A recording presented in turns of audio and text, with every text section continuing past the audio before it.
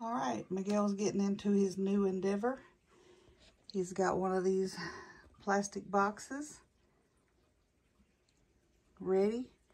He's going to get into raising mealworms. He has his wheat bran. It's been in the freezer for 48 hours. The old cornmeal, been in the freezer for 48 hours. And old-fashioned rolled oats. And the mealworms are coming from the post office. We have a friend that's picking them up. Are you excited to get started, Miguel? Yeah, I get excited every time I try something new. This is another thing that's new for me. But you can never say you know how to do it, you never try. Or you can't tell people, I can't do that if you didn't try. Yeah. All right, so when the mealworms get here, we'll show you as they go in. Got them opened up.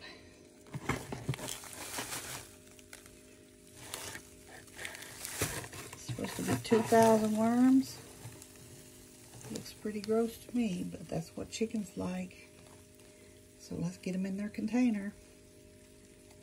They put a little bag of wheat bran in there, but we already ordered some, and I'm going to put it in 2 separate drawers and divide the mealworms up between 2 drawers. That's the first drawer, and as you can see, they are very much alive. And the second drawer, we got the papers in there.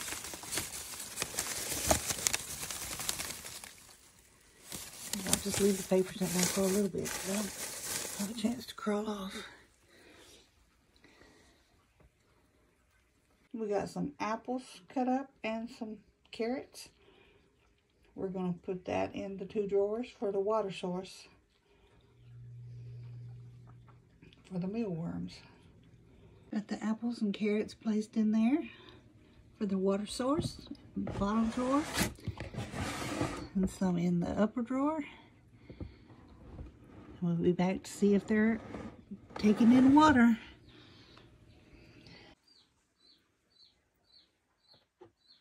Alright guys,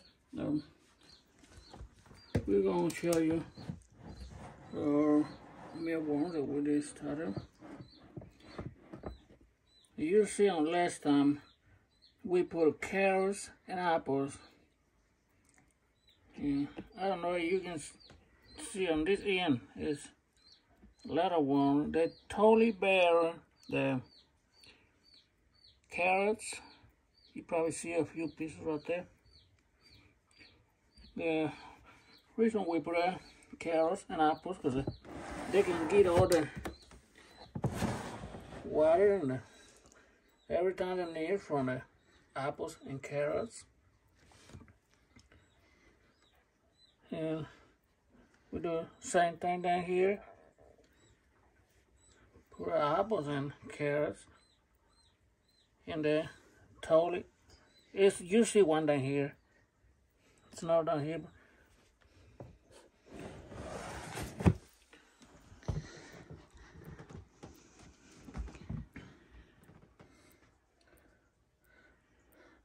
Yeah, I hope you enjoy watching our videos, and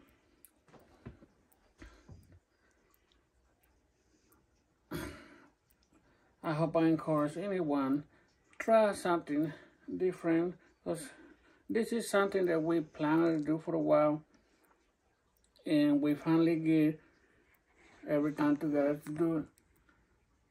And they are going to help us feed our chickens, our rabbits, Quail and fish. Thanks for watching. God bless everyone. You guys keep us in your prayers, and I hope to see you in the next video. Bye.